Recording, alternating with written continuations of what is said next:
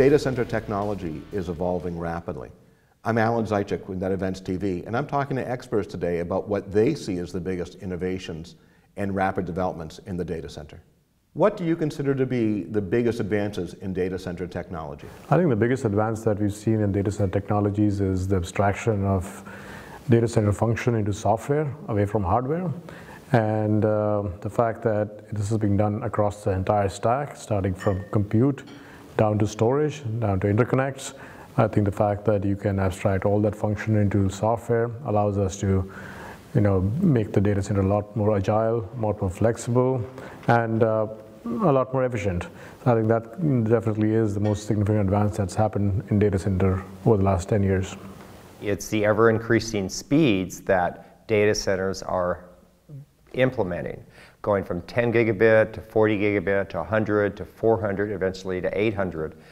And in order to do that, what's happening is copper is running out of steam. Copper just cannot switch fast enough. And so more and more data centers are doing two things. One is they're putting fiber optic cable everywhere. And as part of that, they're switching from multi-mode fiber to single-mode fiber for a couple of reasons. One is single-mode fiber goes a further distance, whereas multi-mode fiber only goes 100 meters. And secondly, single-mode fiber is much less expensive than multi-mode fiber. In fact, single-mode fiber is cheaper per foot than dental floss. The biggest advance in data center technologies is intent-based networking, the ability to automate in a powerful way the entire life cycle of your network services, which results in order of magnitude reduction in costs, and enables you to really get into the businesses that you want to get into without being hindered by infrastructure. So I think there are two advances in data center technologies that are really beginning to impact the industry. First and foremost is software-defined networking. We've experienced over the last 7 to 8 years the ability to move virtual machines with the click of a mouse from one location to another.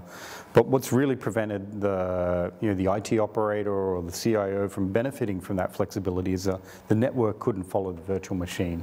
So SDN has absolutely made a big difference to the utility of data centers, because I've now got the ability to orchestrate my network as I move my compute and storage around. The second thing that I think's really had a big impact is data center as a service. If you think about the logistics of operating a data center, there's a lot of telemetry that's being delivered by data center operators, power consumption, thermal monitoring, humidity monitoring, and there's a range of data center operators that are delivering data center as a service products, so that I don't necessarily need to move to a data center or go check out my rack to be able to see the telemetry or to monitor my power consumption, for example. Who are the companies driving those innovations?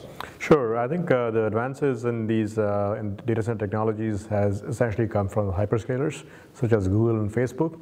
If you think about Google's technology, yes, the search algorithm is very important, but what drives that technology is the ability to build data centers that span the entire globe and collect data from every facet of life across the globe, and the ability to analyze that and give out search results in record time. I think that's really what drives Google's success.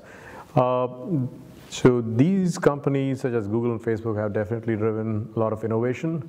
A lot of companies, startups and private companies and public companies are actually bringing a lot of those innovations to the enterprise and to the multitude of companies outside the hyperscalers.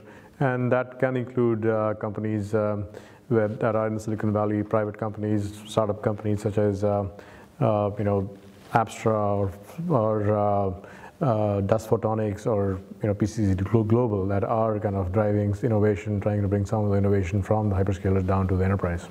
So I think the organizations that are driving SDN particularly would have to pay due credit to Stanford University. They've made major contributions, particularly through their innovative design of a protocol called OpenFlow. Now, that may or may not be the future evolution of SDN, but it certainly was the hallmark of thinking about the fluidity of network and making it something that you could move as easily as you could move compute. So I think from Stanford we saw OpenFlow, and then from OpenFlow we've seen a lot of startups, evolve into SDN. Some key ones, I think the Contrail, which was recently acquired by Juniper, has done a lot of work of network orchestration for SDN. And then I think what you will see next is MEF as playing a really strategic role in contributing to SDN. So SDN inside the data center is a solved problem because we've got Cisco, Juniper, and other vendors providing software applications that make their physical infrastructure more fluid. Where the problem really lies today is my east-west. I can now orchestrate my network, but how do I orchestrate other networks? And I think MEF plays a really strategic role through what they refer to as their lifecycle orchestration interface, or Sonata API, in providing the ability to orchestrate my network into other networks. How do those advances benefit the data center operator and the enterprise behind it? Intent-based networking enables network operators to operate their networks with efficiencies that were never seen before, in a lot more automated way. They can get their infrastructure to do exactly what they want it to do, and they get visibility into their infrastructures like was never available before. The main benefit comes from the ability to scale at a very low cost. If you think about Google and the fact that they have this service is entirely free for consumers, and the only way they make money is through advertising, one of the big advantages, one of the reasons why they can do that is because it doesn't cost a lot to do the searches across their data center, across all the data centers. So if we can translate those economics back to the enterprise, the data center operators will benefit a lot. I think the other benefit obviously comes from the fact that abstraction of function into software allows a tremendous amount of flexibility and agility. The fact is that you can innovate in software much faster than you can innovate in hardware. It essentially allows any data center operator to kind of get the latest and greatest in technology and use it to the benefit of the users who are accessing those data centers. So I think to summarize, the three big benefits are efficiency, agility, and flexibility in terms of how infrastructure gets managed. In the near term, I think SDN provides the ability for the enterprise that has moved their infrastructure into a co-location facility to have the ability to orchestrate their network in the way that they used to be able to when the data center was right next door. I could put down my cup of coffee, I could open the door and walk into my captive data center and reconnect infrastructure as I needed to. When you move that into a co-location facility or outside your four walls, you need to have an ability to do the same thing. And SDN has provided the enterprise infrastructure operator the ability to orchestrate their network, either be for security or performance reasons, isolating storage from other parts of their network. The business is moving much faster than it did in the past. Application developers inside the enterprise want to spin up infrastructure quickly.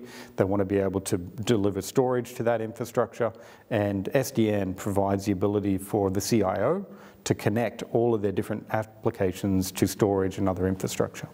Can you name another big advance that's happening in technology that perhaps we've not talked about yet so far? Okay.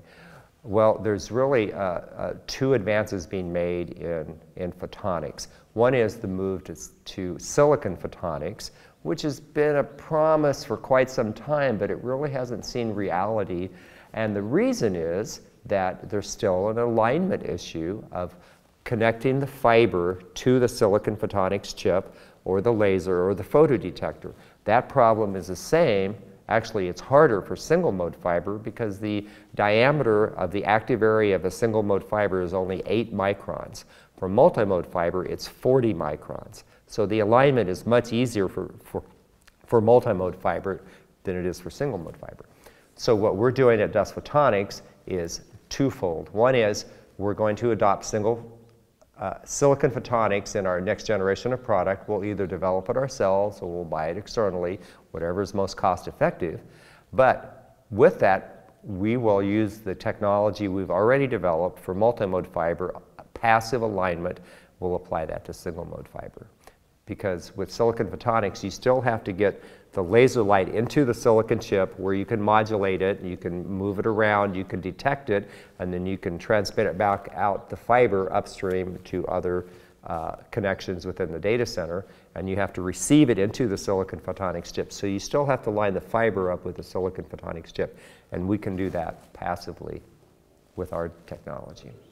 I think the automation is kind of the big driver of change in the data center of today. The fact is that a data center as big as a football field can be managed by 10 people is really what the world's coming to.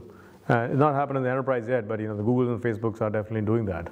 So I think the automation, the ability to use data, leverage data, and kind of have machines do some of the tasks that humans have been doing in the past, I think is the biggest advance that could happen over the next few years in the enterprise. I think P4, a new approach to programming the data plane, is going to have a really big impact. We've seen distributed state implementations for networking for a long period of time. Many would argue that the Border Gateway Protocol, which underpins all of the internet for its connectivity, has reached its limits, and that we need a new way to programmatically address basically the silicon that's driving the packet forwarding. How do we control the data plane?